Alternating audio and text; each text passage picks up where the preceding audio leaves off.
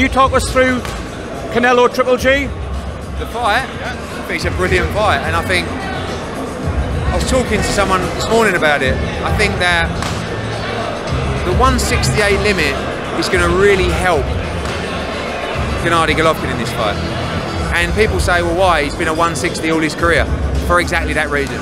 I think he found it really difficult to make the weight against Murata. I feel like he needs that stability in the fight. He can't be weight drained in this fight. He's got to be strong in this fight. And I think that it's going to really help him being at 168, you know. And I think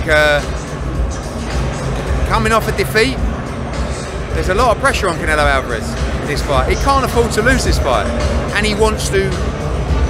Make no mistake about it, Canelo Alvarez wants to destroy Gennady Golovkin. There's really bad blood this time, isn't it? Like, I've never seen, like, he wants to destroy him. He doesn't just want to beat him. He said to me, I want to stand over him, having knocked him out, and know that his career's over. So he's fired up, and Gennady's, wait till fight week. There's going to be a lot of shenanigans on fight week. Makes me kind of horny, Steve. I won't lie to you.